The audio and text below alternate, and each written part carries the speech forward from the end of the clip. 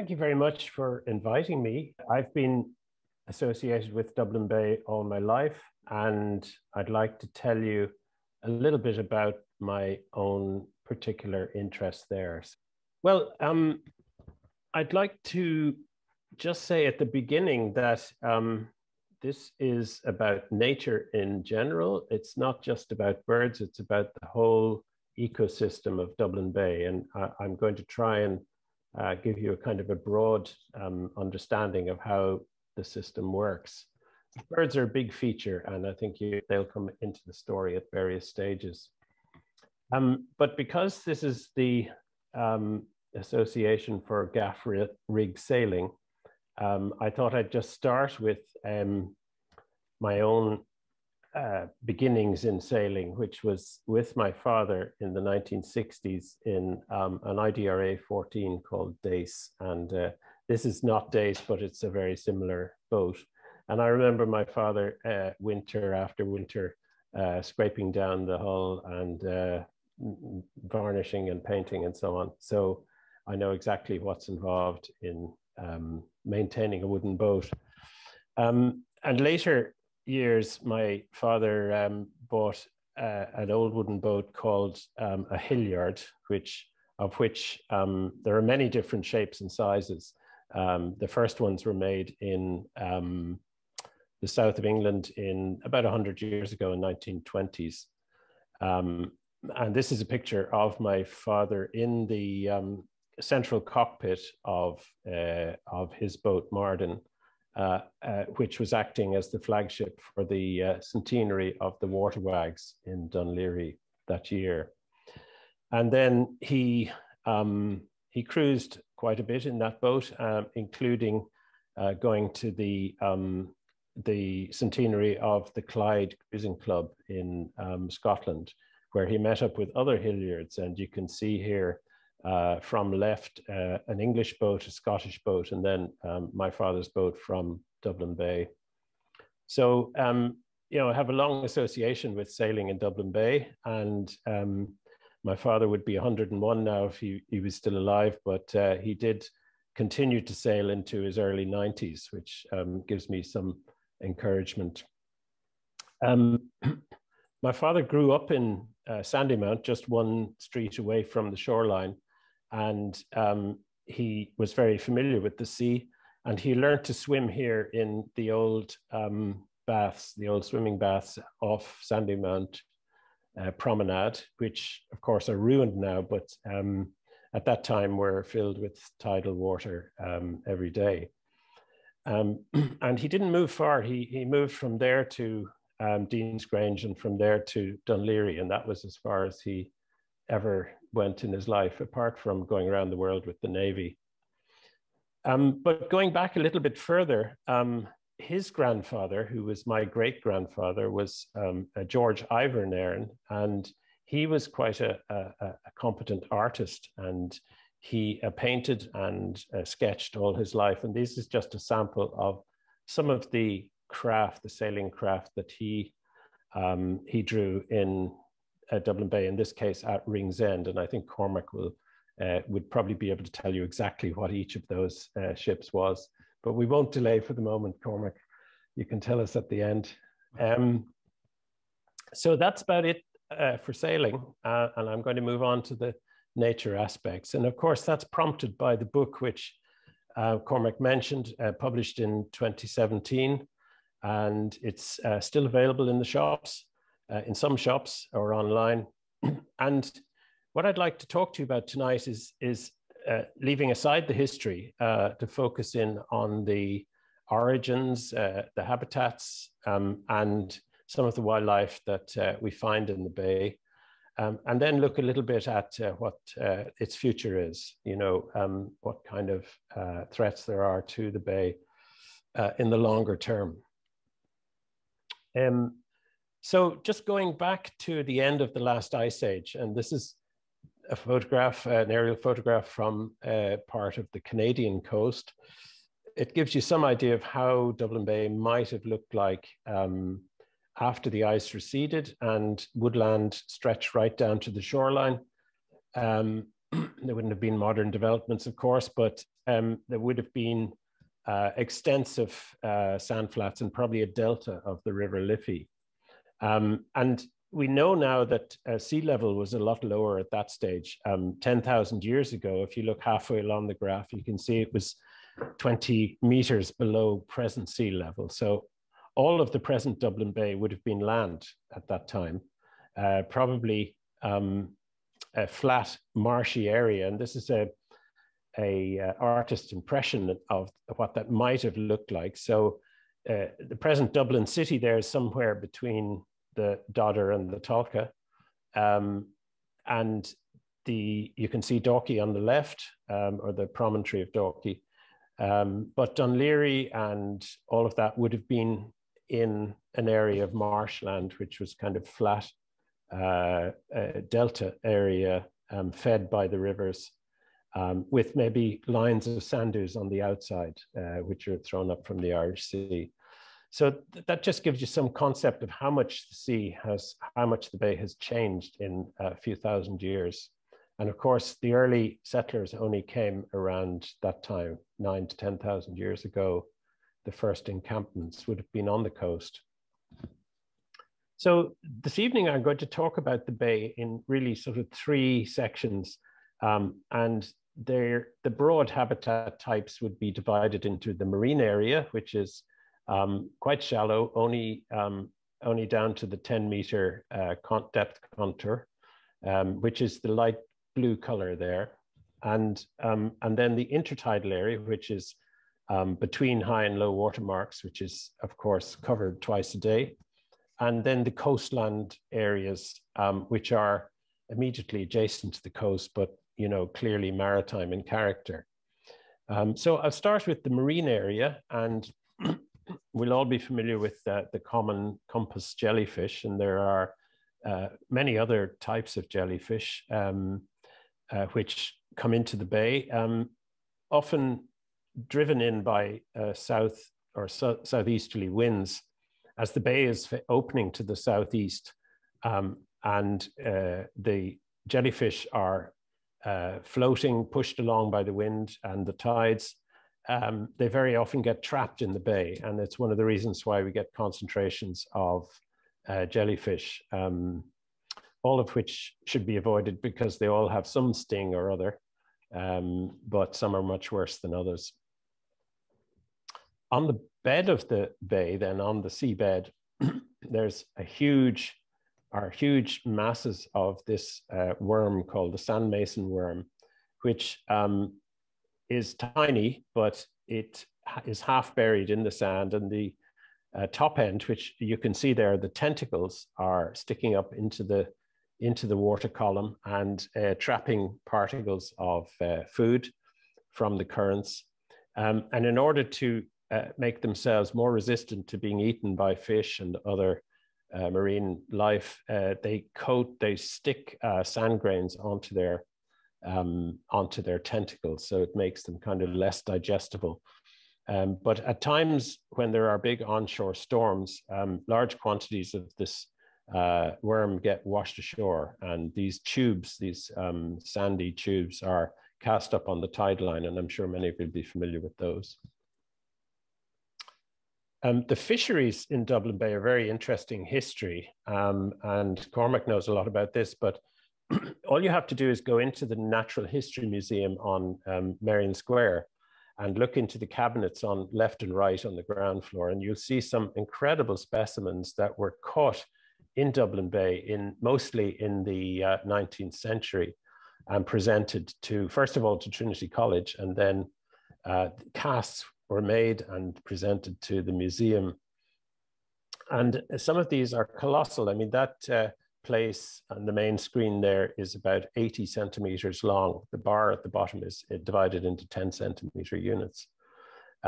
Whereas the one in the top left is a modern place on a dinner plate for scale. So the one at the bottom would have filled the dinner table.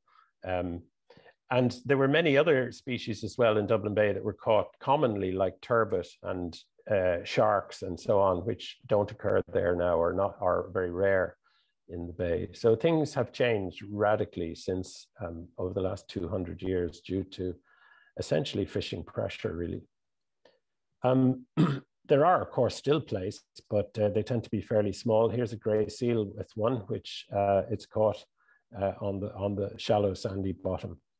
And then there are occasionally larger bottom-dwelling, more predatory fish, like the rays, which swim in among the seaweed and catch other fish and marine animals. But it's the shoaling fish that we're mostly familiar with, the large shoals sand eels, which swim into the bay in the summer and which spawn in the sandy bottom, in particularly where the sand is soft, and lay their eggs there. And then, of course, we're all familiar with the mackerel, which tend to come in smaller numbers these days than they used to. I can remember going out off Bullock Harbour and coming in with sacks full of mackerel in the summer as a young lad. Nowadays, you know, you'd be lucky to bring a few dozen home. But they do come in shoals, and I've seen them actually jumping out onto the rocks in places when they're chasing sprat and so on. Pretty impressive. And of course, they're important food source for many of the other wildlife species, one of which is the harbour porpoise. And Dublin Bay actually has one of the highest densities of harbour porpoises in Ireland. And this photograph taken looking back from the Burford Bank towards Dunleary in the background there, you can see the seafront of Dunleary. And it's very common to see them, particularly around the headland, Howth Head and Ireland's Eye and that sort of area, because there's a fast-moving tide there, and they seem to trap fish there easier than they would out in the open bay.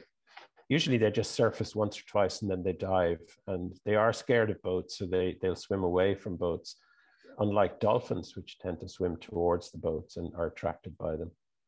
So that's what they look like. They're a bit different. They're small. They're only maybe 3 to 4 foot long, and tend to stay underwater a lot of the time. And here's the sand eels, which they're catching in the bay. They swim after the shoals and catch them by the beakful, I guess. So among the other mammals, then, of course, we have seals in Dublin Bay, both grey seals, as here, mostly at Dalkey Island, some around Howth Head and Ireland's Eye, and occasionally up on the Bull Island as well. They haul out of the water, usually at low tide, and then when the tide rises, they float off and go feeding. Occasionally a pup is born. Often they get disturbed, of course, because the white-coated pups are land-bound for the first 3 weeks. They can't, well, they can swim, but they can't swim very effectively. And so they stay on the shore, and they're fed by the mothers. Mothers come ashore several times a day and feed them. So few pups survive in Dublin Bay, really, because the amount of people and pressure and disturbance there is from dogs and the like. Most of the pups that you would see in Dublin Bay were born on places like Lamb Bay and Ireland's Eye, or even further afield, actually, in the Saltees off Wexford is an important breeding place. And then we also have the harbour seal. Best place to see them is the north tip of the Bull Island. Even looking across from Sutton with a pair of binoculars, you can see them clearly lying on the sand there.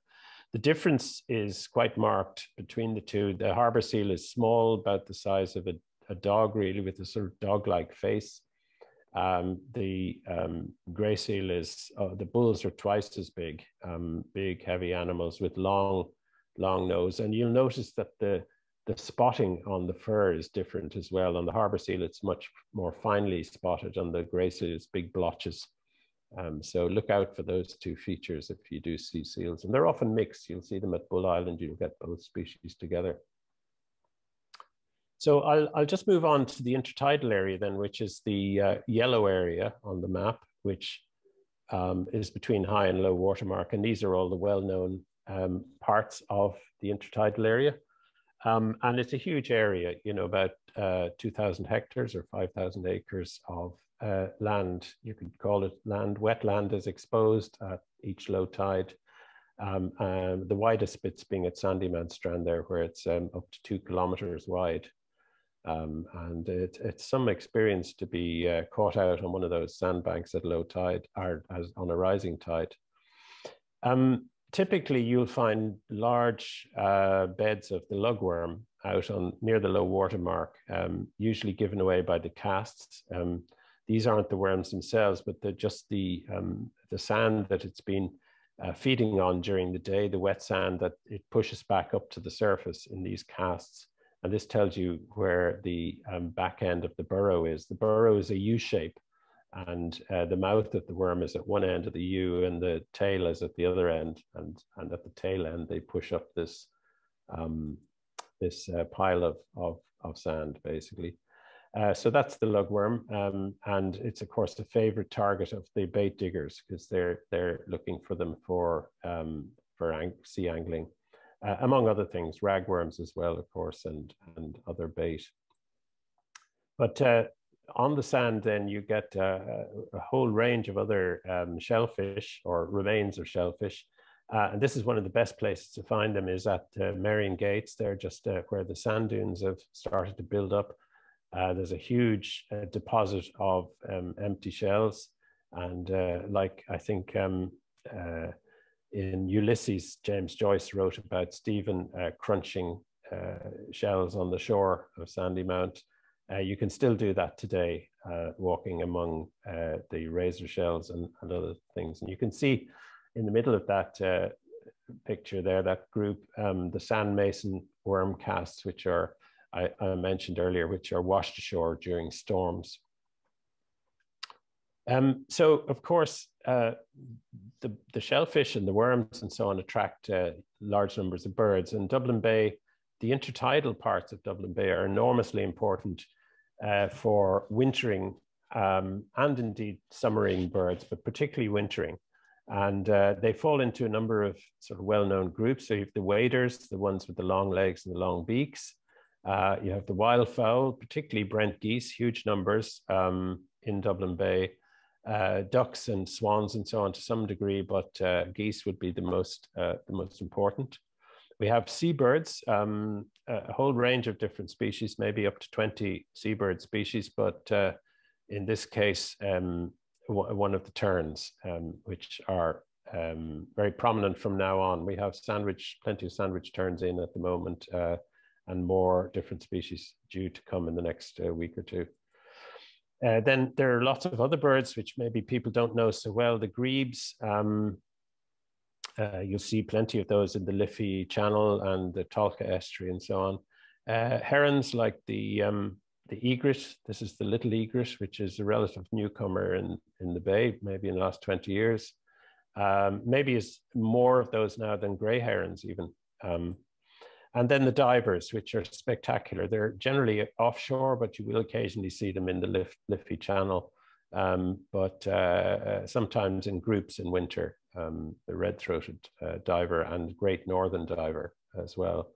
So an enormous range, and numbers of birds can be up in the range of sort of 40 to 50,000 birds in winter. If you include all the gulls, I've left the gulls out there, but gulls would be among the most numerous. And they come from all over the globe, or at least all over the northern half of the globe. The Brent geese come the furthest, really, from Arctic Canada. There's quite a few species of the waders, in particular, coming from Greenland and Iceland, often stopping off in Iceland en route to Ireland in the autumn months. That's a knot, incidentally, with the red plumage. And then from the east, we get, but also from Iceland, we get oyster catchers from Scandinavia and from Scotland as well. Lots of Scottish breeding oyster catchers come into Ireland and particularly Dublin Bay. And then from Siberia, birds like the godwit, which can fly non-stop for 10,000 kilometers in a few days, no problem. But it has to build its body weight up, of course, to do that, because it's fueling on its own body without any stop for food. And then in summer, we have the terns coming into us from West Africa and further south as well. Some of them, the Arctic tern comes from further south in Africa, and other seabirds as well, less common than those. So you can see Dublin Bay is kind of like a crossroads in the migration routes, and birds are moving in and out all of the time. Lots of short trips as well, up and down the east coast and across the Irish Sea into Scottish estuaries and bays as well. So it's really a hub, you know, like an international airport for the birds.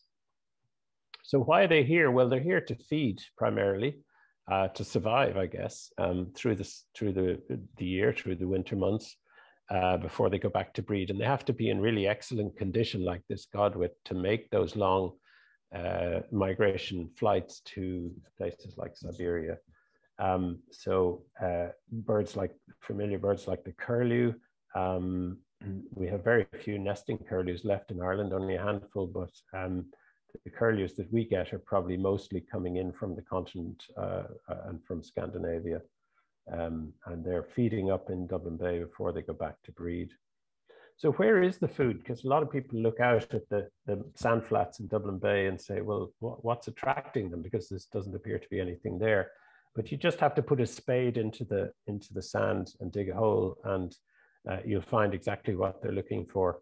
And the birds with the longest bills, like curlew, can reach down to the lugworms, which are in burrows that are maybe 10 centimeters deep. Whereas a little bird like the ring plover on the left there is just picking shells off the surface or just below the surface. And of course, the others are intermediate in bill length. So it means that they're not actually competing with each other. Each one has a different sort of range of foods that it's targeting, and they can quite happily feed in the same area, but targeting different foods. And then as the tide rises, they have to leave the sand flats and move into these big concentrations that we call roosts, high tide roosts, and they can stay there for 3-4 hours over the high tide period, usually about sort of 2 hours before and 2 hours after, depending on the tidal cycle, whether it's springs or neaps. And there they're resting, they're cleaning their feathers. They don't really sleep as we do, but I guess they'll take 40 winks and then look up to see is there any danger. But also they're digesting the food, of course, that they've been eating more or less continuously during the low tide period. But the important thing is that there's kind of safety in numbers, and it's like if a danger approaches, whether it be a dog or a bird of prey or something, one of the birds is bound to be watching and will spook the rest, and they will fly. And they can fly around for maybe 10 minutes before they settle back in again. So the Brent geese then spend a lot of their time initially when they arrive in September, October on the sand flats, in particular places like at Marion Gates, where there's a big bed of grass called eelgrass on the shoreline. And this attracts the geese because it has a very high protein content. And they consume this quite quickly. By about November, it's all gone. And they start to move inland. So they move on to the coastal grasslands, like here at Clontarf. And they'll also come in at high tide, of course, each day when the shoreline's covered. And feed intensively on the short grass, particularly, just like domestic geese do, before flying back out again. They're quite tolerant of disturbance. People can walk within 10, 20 meters quite happy, and they'll continue feeding. It's only when a dog appears that they get spooked and fly. So you can see already that there's a kind of very complex system of food web, as we call it, in the bay, where everything is based, I guess, on green plants and phytoplankton, which is a plant floating in the sea. And on that, you have things feeding directly, like the fish and the zooplankton, and that's feeding both the carnivores, like birds and fish and worms, and also, and that's of course feeding the top predators like the seals and the porpoise and birds like peregrine falcon, which are picking off some of these smaller birds. So there's a complex sort of web of food, and with one thing dependent on another, and it really does underline the fact that if one element of that complex jigsaw is taken out, it affects everything else, and we really need to be aware of that when considering things like overfishing, for instance. So moving on up then through the sort of the shoreline, we come to salt marsh, which is, strictly speaking, is intertidal because it's covered occasionally by the highest tide. So it's not covered by every tide, but in the tidal cycle, it's certainly covered on a number of days each cycle, each month. And at the very lowest part of the salt marsh, you have what we call the pioneer area, which is made up mostly of this plant, samphire. It's like a little cactus, really, when you look at it closely, but without the spines. And you can see this actually now in quite a few delicatessens for sale, although I don't think it comes from Dublin Bay, but it is quite nice to eat if you like that kind of thing. It's good and salty. And this is a lovely at Marion Gates, which is developing very nicely into a piece of wild salt marsh. And then if you go to the Bull Island on the north side, you'll see a really extensive area of well-developed salt marsh, which has been there, of course, for about 200 years, and has grown and grown and grown as the sand accumulates and the mud silts up there. And this is one of the finest examples of salt marsh on the East Coast, still in a fairly pristine condition, with one exception, and that is that there's a plant here called cordgrass. It's hard to see in that photograph because it's all the same color as the background, but it's tall, it's spiky in appearance, and this is an introduced plant which is actually a hybrid between two other introduced plants that were brought in here in the 1920s and planted in long straight lines in order to, I guess, reclaim the salt marsh and turn it into dry land.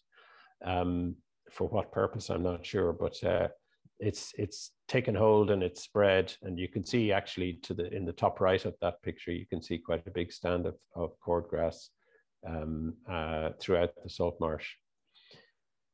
The hares also favor the salt marsh, partly because it's wide open space with no cover for predators such as dogs or foxes. But unfortunately, the population has declined and declined and declined, and I believe there are no hares seen there. I mean, I'm subject to correction if anybody has seen a hare recently there, but the numbers are much smaller than they used to be. And I think there's some evidence that harassment by dogs is a factor. Incidentally, I have a dog myself, so I'm not a totally anti-dog person, but in this context, dogs off the lead chasing hares is not a great solution to the problem. This area at Booterstown Marsh, of course, used to be salt marsh as well on the south side of the bay until it was cut off from the bay, from the tide, by the railway line in the mid-1800s, 1830s possibly. I'm not sure exactly the date of this was the first railway line out of Dublin City, you could say, to Kingstown as it was then. And this inlet of Dublin Bay was cut off from the tide, but there was a tunnel left and a culvert with the tide passing through it and a valve put on it, a flat valve that closed at high tide. So what the situation we have now is that it fills on a high tide and it holds the water much longer than the bay outside. So at high tide, as the tide is dropping out on Marion Strand, it's retained inside here, and you have the birds roosting on the islands through that period. And it's a really good place to get close to the birds. If you walk along the rock road there and just peep through the trees, you'll see big flocks of redshank and godwits and dunlin and other birds like the little egret. Of course, rocky shores are also part of the intertidal because they're covered by the tide most days. And Sandy Cove is a good example of that.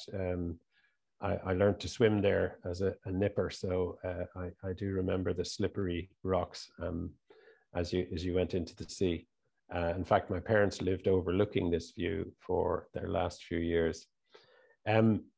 So here, of course, the rocks are often covered in a real blanket of brown seaweeds, of the rack, the various different rack brown seaweeds. And there are certain animals that specialize in this habitat, such as the shore crabs. There are lots of little crabs in underneath the seaweed. And then those are hunted by specialist rocky shore birds like turnstones that spend a lot of time flipping over the weed or flipping over little stones, as their name suggests, looking for small marine creatures that they can eat. So just moving on then to some of the, what I call coastlands, which are the sort of a coastal strip. And I'm going to particularly focus in on Bull Island, which I've mentioned, Howth Head, the two islands of Ireland's Eye and Dalkey Island, even though Ireland's Eye, I suppose, is strictly outside Dublin Bay, but it's linked with Howth Head, so we'll give it honorary status. And Dublin Port as well, because it has some nature interest as well. So Dollymount Strand, as many people will know, is where a lot of courting is done, and you can see a couple here braving the wind and the driving sand. But it serves to illustrate what happens on a very onshore wind at low tide, that the wind picks up the sand and sweeps it up into the sand dunes. And it's this plant, marram grass, which has the amazing capacity to grow through burying sand that buries it up to 1 meter deep, and it can still grow quite vigorously and flower in those conditions. In fact, it does much better in mobile sand than it would do if there's no sand supply. And that grass and allied grasses are responsible for building the sand dunes of the Bull Island. I won't go into the history. It's quite an interesting history of the development of Dublin Port, followed by movement of sand around the bay, and then blowing of that sand up onto the dunes. And we know the history of that quite well because it's captured in old maps.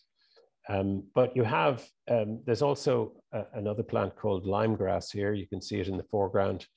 And that does exactly the same, traps the sand in these embryo dunes, as they're known. And then if they survive the next winter, they become foredunes. And gradually the vegetation starts to build out towards the sea.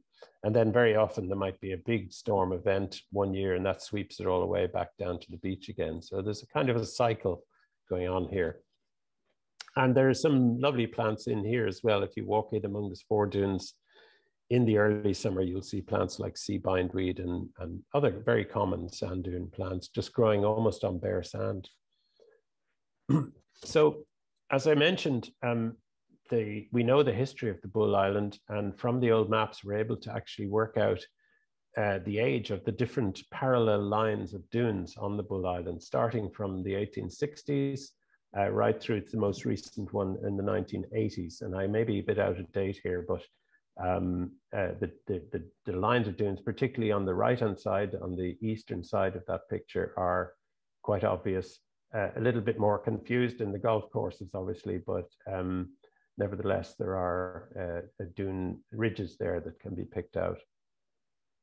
And really the most natural area is right up at the northern end, close to Sutton, which is not golf course, but you can see the full sequence right the way across from shoreline to saltmarsh. And then in that area, at the very northern end, there are some dune slacks, which are quite natural in dunes. These are areas of wetter sand where the water table comes to the surface, or indeed where the wind has blown away the sand down to the water table. And you get a whole range of different plants here. The blue in this picture is mostly made up of this plant, the devil's bit scabious, beautiful blue color. And here you have a wonderful array of orchids. I've seen at times, you know, hundreds of spikes of this marsh helleborine and other orchids growing here. And it's just a matter of going at the right time of year. I think probably June, July is probably about the best time to go. And then associated with all the wildflowers, you have a wonderful array of insects. The marsh fritillary butterfly is quite a rare species in Europe, and it's fairly plentiful here, feeding actually its larvae, its caterpillars feed on the devil's bit scabious. So that's why it's there in the first place. And this bumblebee on the right is a rare one as well. You won't find this in your garden. It's a rare species associated with sand dunes. Can you hear me? Yeah. Okay. Sorry. So just moving on quickly to Howth and the familiar view from the Bailey with County Wicklow in the background. And in the foreground, then we have this lovely area of coastal heath with the heathers and the gorse all in full flower in late summer. And that's really the best time to see that. And choose a nice warm sunny day, and it's absolutely fantastic up there. And most of the heather is this species, the ling heather, which is probably the commonest one in Ireland actually, although there are several other heather species too. The cliffs themselves are pretty substantial in places and dangerous too, I guess, but spectacular to look at. And it's worth looking in this picture at the different zones up the rock face from the water level. You can see clearly the high tide mark with the straight line. And above that, immediately above that, the black band, which is made of, is colored from a lichen, a lichen or lichen that grows on the rock. And then that's the kind of spray zone, I suppose you'd call it, which is regularly sprayed by waves. And then you have the kind of, I suppose that's the wave zone, and then you have a spray zone above that, which gets occasional spray, which has the orange or yellow lichen on it too. So you can clearly, before we get into the green vegetation proper. So there's a series of zones on most cliffs like that around the coast. And then if you zoom in on this area, you have quite a sizable colony of kittiwakes. These are beautiful, delicate, small gulls, members of the gull family, but not like the big herring gull or blackback gulls. These are mostly oceanic. They spend most of their lives out on the ocean, feeding far from land. And they only come to the cliffs for a very few months in the summer, where they make these amazing structures, these nests, which are made just of seaweed and their own droppings, which they kind of cement to the cliff. And they can almost stick them to vertical rock faces, which is incredible, and then lay 2 eggs in it and incubate the eggs there to raise the chicks. So kittiwakes have declined quite significantly in recent years due mainly to overfishing. So I'll come back to that.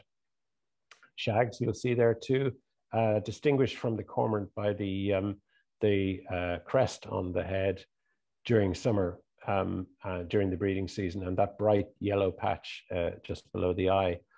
They're much more delicate as well than the big heavy cormorants, much smaller and smaller, lighter looking. So Ireland's Eye, of course, not far away, and probably most people associate that with the gulls because there's big colonies of 2 or 3 species of gulls there, the blackbacks and the herring gulls.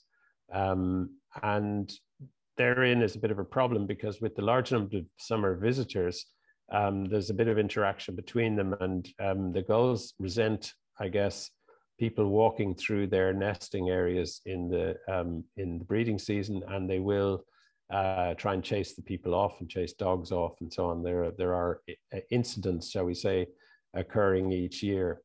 And so Fingal County Council, who don't actually own the island, but do have some role in managing it, commissioned me to prepare a management plan for the island a few years ago, which took into account all of the natural interests and the visitor numbers and various things, made a number of recommendations for improvements, including separating the visitors a bit from the gold colonies by creating paths that would lead people away from them rather than through the gold colonies. On the eastern end, then, you have these spectacular cliffs and stacks, or the kind of separated cliff, which is separated from the main island. And on that, we have a big colony of gannets now, and it's quite recent, really. It only started to develop, I think, in the 1980s, and in just a few pairs after several decades, it's built up now to many hundreds of pairs. They're quite impressive birds when you get up close, and make a lot of noise as well. But they nest on these vertical cliffs, virtually vertical, any ledge area. I had to put this one in, of course, for the gaffers among you. A lovely fleet of host 17s coming around the end of Ireland's Eye underneath the gannet colony. And I just happened to be out in the boat that day and got a nice shot of them. The gannets dive, of course, vertically. I'm sure you've all seen them diving vertically for their food. Or at an angle like this, they just fold the wings like an arrow and they go straight in, hardly making a splash, and can come up with a beak full of fish such as herring or mackerel, some of the larger shoaling fish that are near the surface. So then the other island, of course, is Dalkey Island, and this one is known for a number of kind of nature interests. More recently for the terns that are nesting there. And this is not without a lot of work by Birdwatch Ireland and the County Council as well to clear rats off the island and to fence off areas from other predators so that the terns can get a safe nesting place, particularly on the small islets to the north of the main island, but also on the main island itself. And some of the other wildlife interests here, of course, are the seals, which I previously mentioned, and they seem to be quite happy to sit there and be photographed and are not spooked by boatloads of people arriving every day in the summer. The goats are a little bit more, shall we say, wary, and will go to the far limits of the island and sit on the rocks, or even right down by the tide line until people go home in the evening, and then they come out and graze. And there are substantial numbers of people there. I spent, I think it was 3 years ago, I spent many days out there counting people and watching their activities. And I produced a management plan for Dún Laoghaire Rathdown Council, which I'm not sure it's seen the light of day yet, but it's certainly with the council. And the people mainly land there in the northwest corner on the steps, and apart from canoes, some of the canoeists land at other places. And then they walk up to the church and to the Martello and often to the battlements at the southern end and back down. And there's some people who actually never walk very far from the landing at all. They just sit down, have a picnic, and then go back on the boat again. But we installed an automatic counter on the steps a couple of years ago. And the first full year we got was 2019. And you can see here a peak at the end of July of 547 people in that day. So there's substantial numbers of people going out there with Ken Cunningham, who runs the ferry out to the island. I guess in the last summer, it was pretty minimal with restrictions on travel and so on. So finally, on the coastlands, I'll just mention Dublin Port because I've done quite a lot of survey work in there for the port company. And just this week, I was out actually surveying guillemots, which I do from a boat going up along all the quay walls.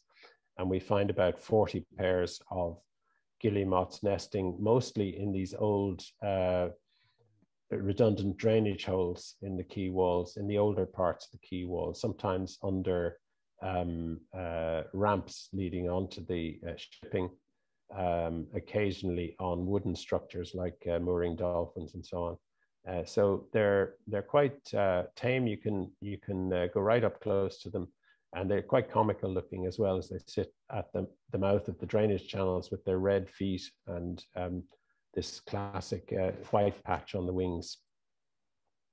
As you go up towards Poolbeg Marina, you pass by this old dolphin, which belongs to the ESB, and I believe became redundant when the oil importing was finished there, and it was then occupied by a tern colony, and this has grown and grown and grown until about 2017, when the wooden part, which you can see on the left there, collapsed into the sea after several storms.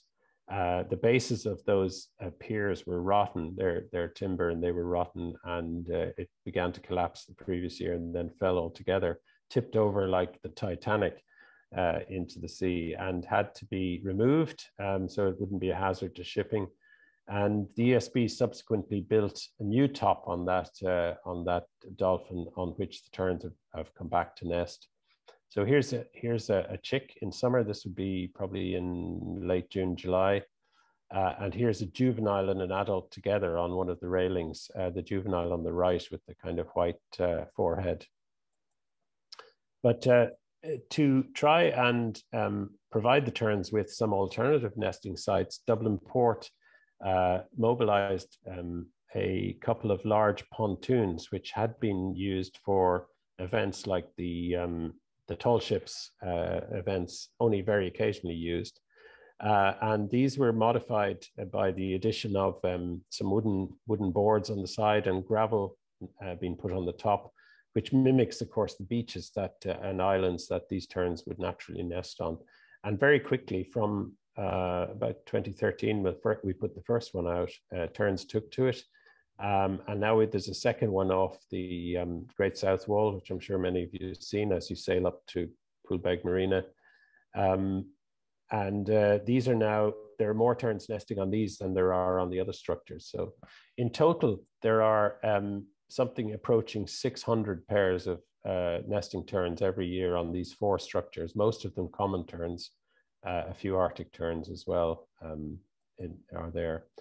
But they don't stay in the port all the time. In fact, they're flying constantly backwards and forwards out across the bay on trips to collect food. And the most popular target is the Kish Bank, because when that's shallow, it's easy for them to catch fish by diving into the shallow water, things like sand eels and sprat and herring, which are brought back then to the nest, and they're flying back this distance every day backwards and forwards. In the port itself, in winter, we get Brent geese as well, which are attracted in here by spillages of animal foodstuffs which come off the ships, and they're often spilt on the quaysides, and the geese come in and guzzle that just like muesli or something, and seem to be able to put up with most of the disturbance that's going on from the cranes and the port workers. I'm going to draw to a close now, but just to mention that birds in Dublin Bay live very close to people most of their lives, and so they're used to us, but within certain limits. This is a roost on Sandymount Strand. You can see the chimneys, which you're never far away from in the background. And this is on the north side, looking across to Killester, I think, or someplace like that, with housing and Brent geese flying across above the houses. And the birds are affected by disturbance. They can put up with a certain amount, but when it becomes too intense with people walking across their roost sites, the birds will scatter. And I did a study a few years ago in Irishtown area, just in the corner of Sandyman Strand. For a whole winter, we looked at the number of birds there and how many incidents of disturbance there were and what the reaction was. And we found that turnstones, which I mentioned earlier on rocky shores, but also feed in the muddy inner bay, they're disturbed 3 times more often than some of the other birds like Brent geese, because they're close to the top of the beach all the time, and that's where people are mainly. But the Brent geese, when they're disturbed, they take twice as long to return to feeding. So you could argue that the effect on Brent geese is bigger than the effect on turnstones. It's hard to say, but definitely there is a constant effect of disturbance, particularly in good weather when there are large numbers of people on the beach at low tide. But as I mentioned earlier, the main effects are from dogs. So you can get, 100 people there and the birds will continue to feed, but one dog off the lead and they're all gone in a flash, and it'll be a while before they come back. But recent, other activities like kite surfing here can have short-term impact. So studies have shown that when kites are around flying along the shoreline, that only about half the birds are present compared with when they're not there. So there is an impact here, and I won't go into the details. So Birdwatch Ireland have been undertaking a major study in Dublin Bay for the last almost a decade now, to not only to count and map the birds, but also to mark them. And this is the roost at Marion Gates, where quite a large number of waders have been trapped by netting and under license, I should say, and fitted with these colored rings. So if you get close to an oyster catcher, check its legs, and you can actually read the ring number, which is JH on this one. And that allows them to trace the movements of the birds, both within Dublin Bay, so we know exactly where that bird is feeding throughout the winter, and then back on its breeding grounds. And many of them have been resighted in places like Scotland and Iceland in subsequent summers. But the seabirds as well have been well studied. Here are some shags roosting on the Kish lighthouse offshore. And you can see them flying off to the right as I approached. And by marking some of these with satellite tags on Lambay, in this case, there's quite a big colony on Lambay, you can see that they all made a beeline for the Kish bank where they're feeding. And again, it's the shallow water that attracts them there, and the ease of catching fish in shallow waters over sand. We've done some surveys of seabirds with Dublin Port, and they kindly provided one of their pilot boats to do this on the channels and out to the Dublin Bay buoy. And we used the top deck of the pilot boat as a vantage point to count the seabirds and to map them. Just in terms of threats, well, we've all heard about the water pollution that does happen from time to time, usually in winter. This is the outlet from the Poolbeg treatment works, and it always grabs the headlines. But I guess that without the treatment works, it'd be a lot worse. And they are upgrading it now so that it's going to remove a lot of the really nasty stuff, so that hopefully in future things will look a bit better. But that sort of situation hopefully shouldn't occur again. But climate change is really the main threat to the bay, and it's not just coastal flooding, but we're looking at least a meter rise in sea level in the next 80 years or so. And scenes like this are going to become very regular with onshore winds and spring tides, high pressure situations. And possibly our grandchildren might even be seeing scenes like this in the city centre. Hopefully there's nobody in that bus, probably it's just parked there. The other factor is the increasing frequency of large storm events like this one at Bullock Harbour. I can't give you a date on this one, but you can see it's a massive onshore storm. This guy's risking his life here to save his boat on the pier. And the combination of a meter sea level rise, increased storm surges is going to give us what's known as coastal squeeze. In other words, the low water mark is going to be pushed up towards the high water mark. And of course, around most of Dublin Bay, there's no possibility that the high water mark can move inland because of the hard armoring that exists, either with sea walls like this one at Sandy Cove, or port walls, or railway embankments and the like. So we're looking at a squeeze of the intertidal area, and it means essentially loss of habitat for birds and other animals. So maybe one, to finish on a more positive note, Dublin Bay has been designated as a biosphere, and you might wonder what that strange scientific word means. Technically, it just means a place with biological diversity, high biological diversity, that is also used by large numbers of people. And the purpose of the biosphere, which is, I guess, managed by the three relevant local authorities in association with Dublin Port Company, the National Parks and Wildlife Service, and I think Fáilte Ireland are involved as well, is to try and promote a balance between people and nature here.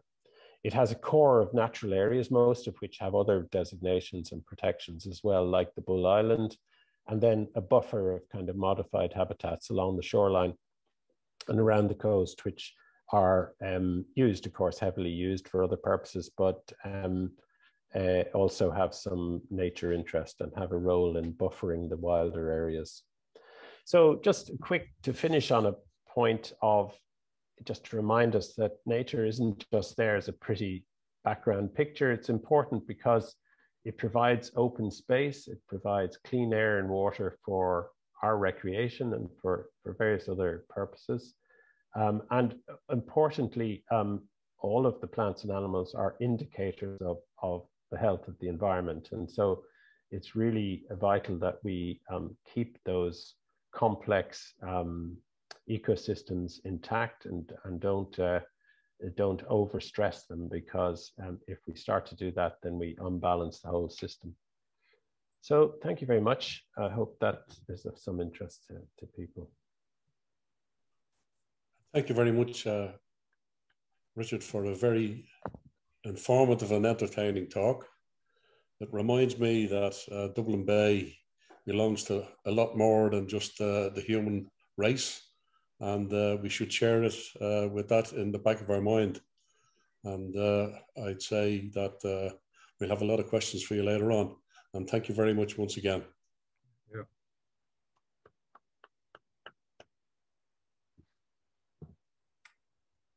Okay, I'm happy to take questions if anybody has any, but I'm tempted to say read the book, and having done that, you can ask me questions. Richard, if I just might ask you, of all of the boards that we're familiar with. No difficult questions now, Cormac. No, I just often wondered about the migratory habits of many of the boards. They're not all the same. The type of wading boards, particularly that you might see out on the coastline, just wonder what sort of percentage of them are actually migratory, and do many of them actually stay? The vast majority are migrants. Yeah.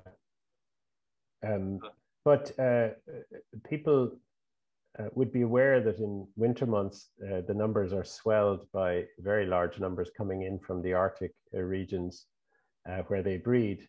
But we also overlook the fact that a number of them stay the whole year as well. So there can be several thousand oyster catchers in the bay right through the summer, for instance. And these would be birds which don't breed at all. They're probably non-breeders, surplus to the breeding population. They might be immature birds, quite a few immatures that haven't, if you like, paired up and gone off to breed.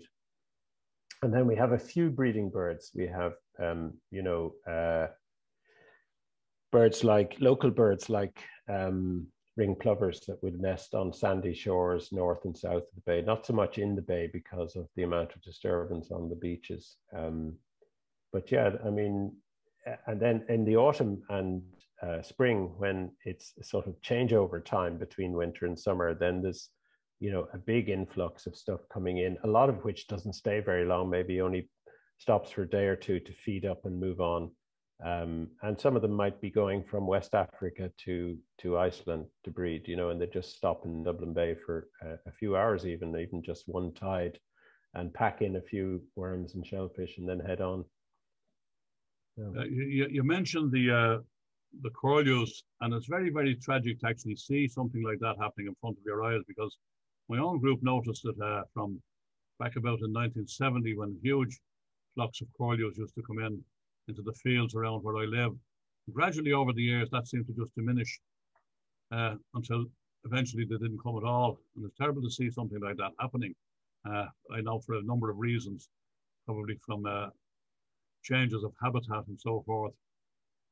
You also mentioned the mackerel.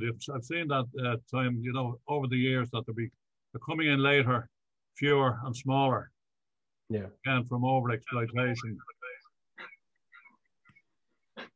Yeah, I congratulate you on a wonderful talk tonight. Thank you very much indeed. Thanks. Yeah. It's a great talk, and thank you very much. I realised they're all connected, but the collapse in insect life, fish life, bird life in nature, which is the more marked, which is leading it, and how much trouble are we in? Read David Attenborough to get a kind of an overview of the situation in very readable terms. He's produced a really good book called My Life on the Planet, I think. Not too sure the title. It's difficult really to make comparisons like that, Ed, because, you know, first of all, information is limited. You know, not everything is monitored exactly, and particularly in Ireland, where we're largely dependent on, you know, a handful of scientists and then volunteer recorders and so on. So for certain groups like birds, we know an awful lot because, you know, there are plenty of bird watchers and they contribute a lot of information over decades. We've, for example, the wintering wild fowl and waders in Dublin Bay have been monitored since the 1960s on a more or less continuous basis. And so we can see the rise and fall.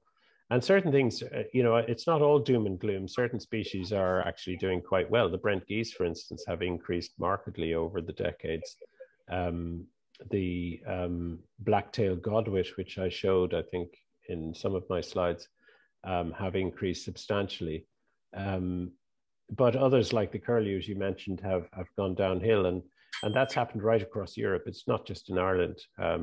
And a lot of that has to do with changes in land use practices in the hills, increased amount of forestry, for instance, covering up open areas of hillsides, which they used to nest on, increasing number of predators as a result, living in the forest, coming out and predating the nests.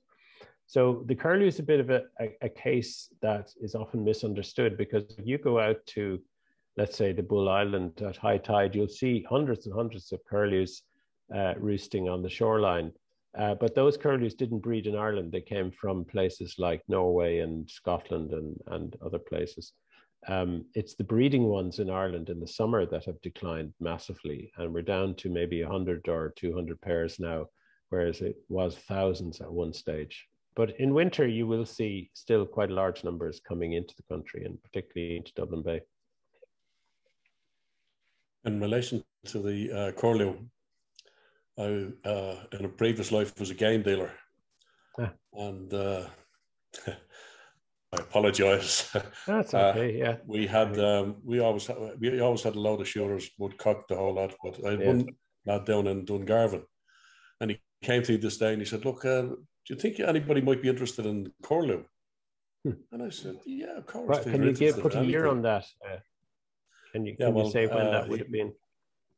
it was legal. I didn't know it at the time, but he got me half dozen curlew and I gave them into one of the restaurants here in Dublin. Really? Yeah. And did they? 2 days later, he rang me and said, "Oh, he says they were fantastic. They went down a treat. Can you get me more?" Beaks and all. I says, "I'll ring him and see if he can get more." So I rang him and says, "This customer is looking for more. Can you get me a dozen or two?" And he says, "Yeah." He says, "I'll be going out next week, and I'll have a go at it." And about 2 days later, I got a phone call from the restaurant. "Oh," he says, "we're in deep doo-doo." I says, "Why?" He says, "Curlew." He says, "They're protected species." He says, "Well, you didn't get them off me." He said, "Well, I didn't say I got them off you." He said, "I just got them off a friend of mine." So I said, "Well, look, we won't be doing them anymore." So I rang the hunter and I said, "Tony," I says, "those curlew, they're on the protected list." "Oh, I didn't know that." I says, "Well, you should have known it. You nearly got me in trouble." But however, I was only half dozen, so I'm not responsible for the rest of them. Would you care to put a year on that when it happened? Yeah, that was. I'll tell you when that was. That was about 1985. Really, as recent as that, yeah. Because they've been protected well, I have a friend since the 70s under the Wildlife Act. Yeah. About 1985. Yeah, Richard, I have a friend who lives and grew up on the Essex salt marshes and the Walton backwaters. And when he came back from school as a child, he would just go out shooting, and they ate everything. And he said curlews were shite. He said, "Ed, don't any bird where the recipe begins with sticking an onion up its arse, don't bother." And the curlew counts as that. And one of the climactic scenes of a great novel called Mahala, which is Wuthering Heights with Mud.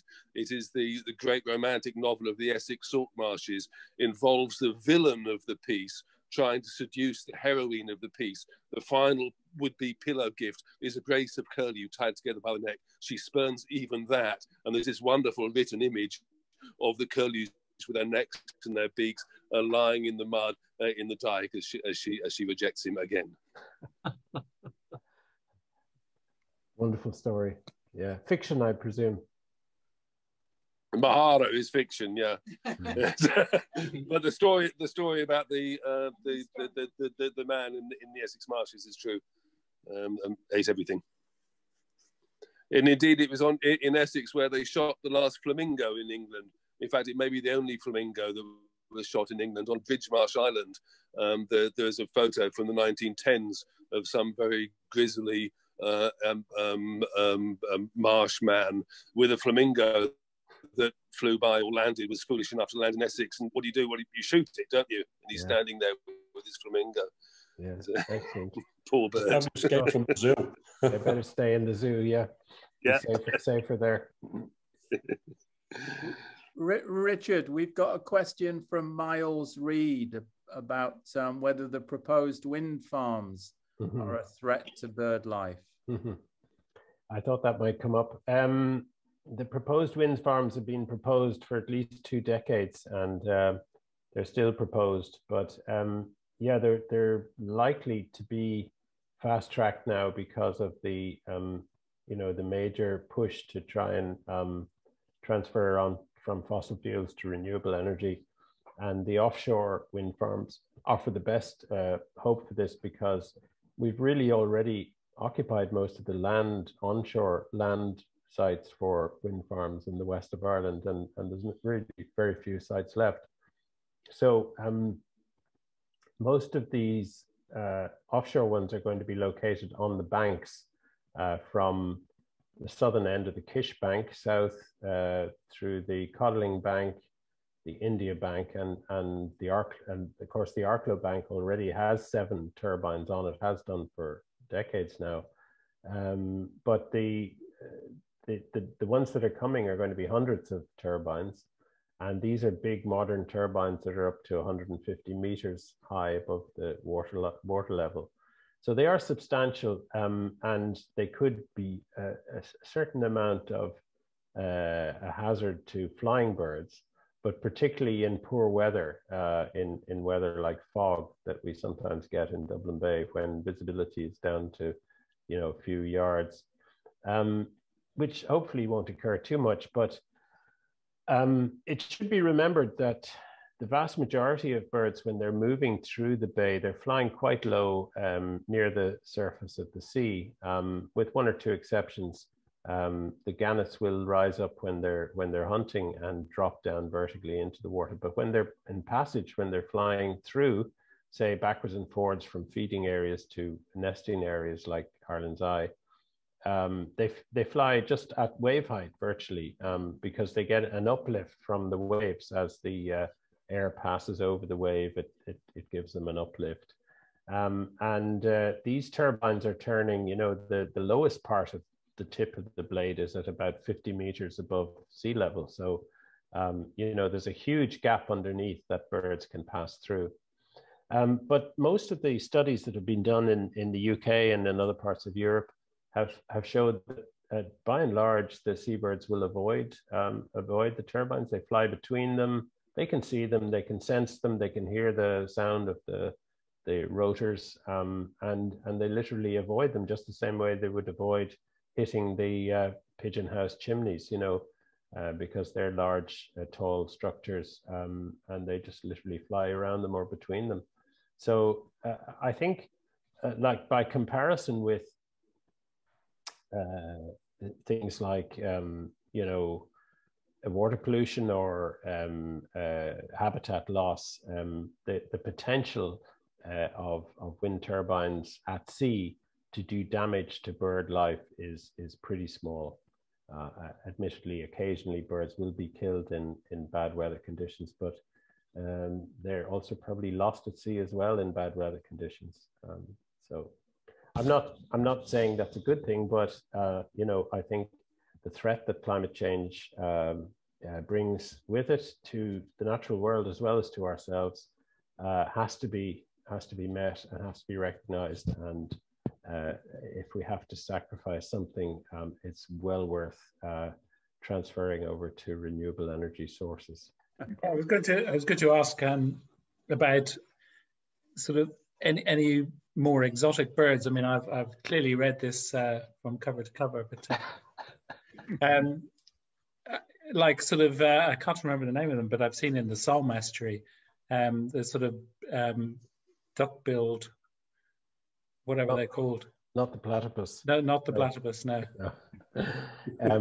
We do get what are known as sawbills, which are mergansers in Dublin Bay. I don't know if that's what you mean, but they are fish-feeding ducks, which are, I suppose it's unusual among ducks to be catching fish, but they have sort of serrations on the bill, which they can use to catch fish, and they dive just like cormorants.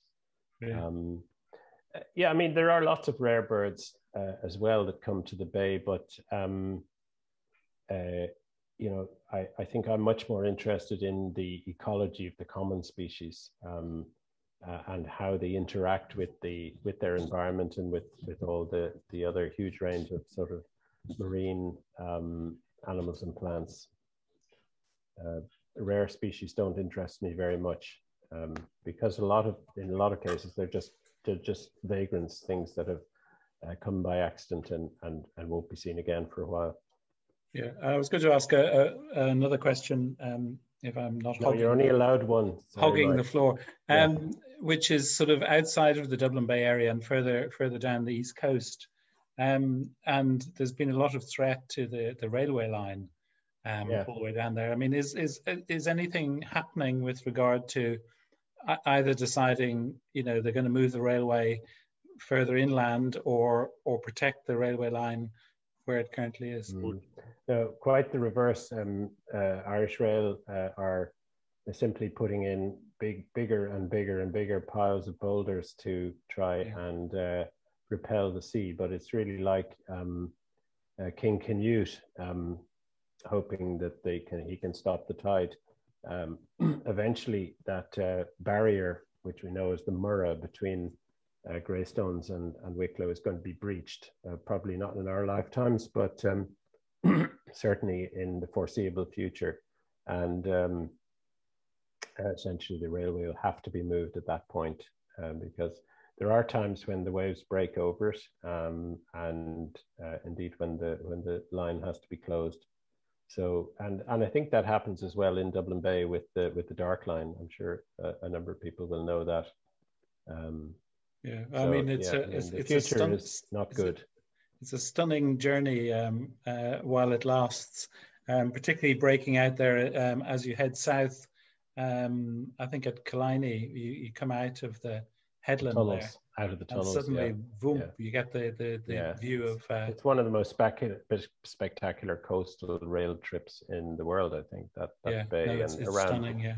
Braehead and so on. So, but we're straying out of Dublin there into County Wicklow, so we better be careful. Yes, apologies, yeah. Yeah. Thank you for the talk. That was really, really great. It's always very moving, the notion of nature cheek by jowl with the city as well. We've plenty to think about next time we're out in the bay, and things to look out for. So thank you very much again, Richard, and look forward to seeing you all next week. Yeah, great talk, Richard. Okay.